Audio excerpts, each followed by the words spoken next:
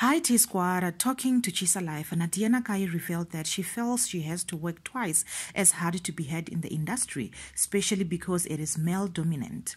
In this industry, obviously women have to work harder, but for me the issue is the inequality of rappers in the industry holistically. The one thing that really sucks is that no matter who you are or what you have accomplished, you constantly have to defend yourself.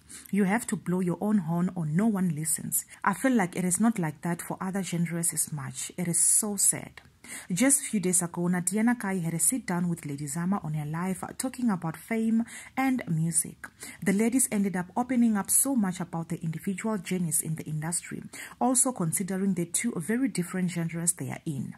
Nadia Nakai believes that her music would be doing better and she would be considered more if she was a male. She also explained that according to her, the people are not ready to hear the female narrative, and being a female in her genre makes everything harder than it should be. Also raising an issue with the inequality in her industry, this is what she said.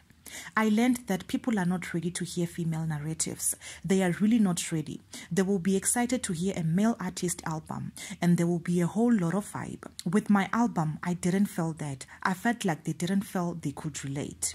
On the other hand, Lady Zamar feels like South Africa is sleeping on her music simply because her hit Collide was not appreciated in South Africa until her fans and listeners from UK, America and Botswana was playing her song. So her song became the #1 hit in other countries before South Africa, and when it did, South Africa then hopped on the train and started playing and loving it.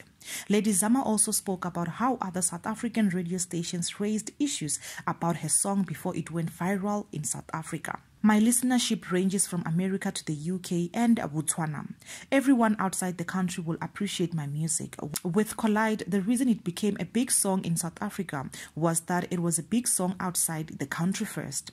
Then they jumped on. Now that it is #1 in another country, you want to jump on it, she said. Adding that South Africa radio stations had raised issues with it until it blew up elsewhere.